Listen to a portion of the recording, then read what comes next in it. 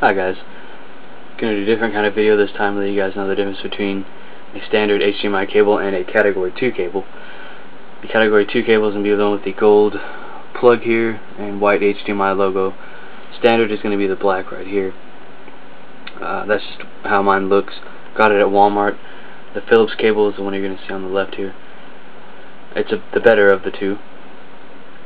You get superior picture and sound quality and better graphics and gaming, or sound if you're gaming with it. I found this out recently and was just amazed, or just totally blown away by how much better the games looked and sounded. And Blu-ray movies now I can play in full screen in 1080i, because that's all my TV accepts now. I went and read the manual recently, and that paid off. But anyways, you can get a Category 2 cable at an affordable price.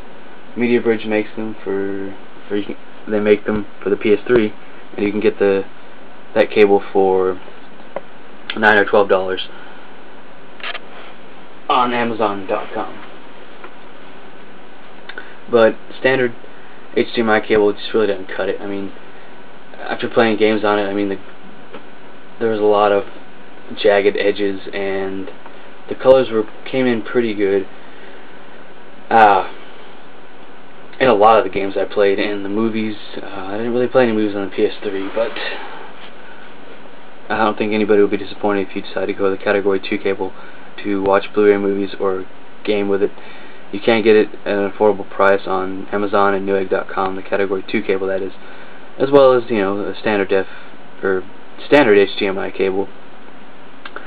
I actually paid, I think it was $50 for the Philips right here a few years ago, and this one just happened to be laying around, so I found it and used it.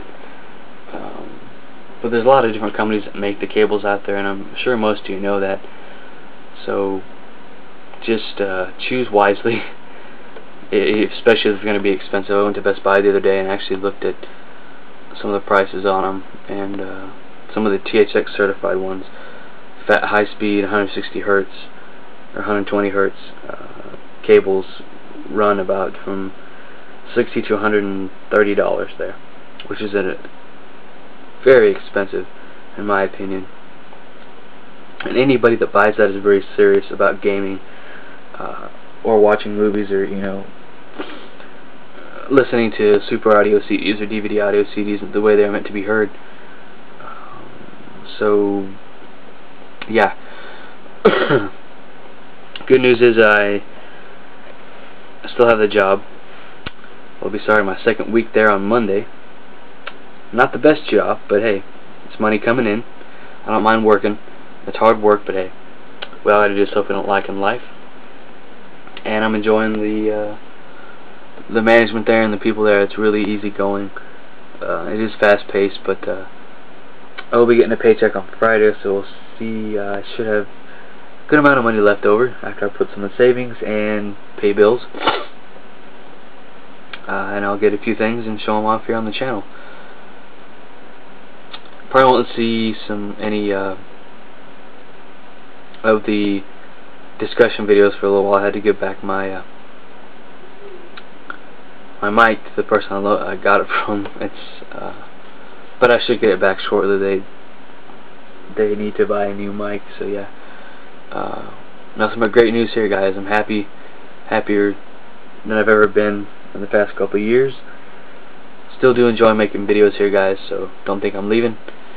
Just been working real hard. So if you guys have any questions about these cables,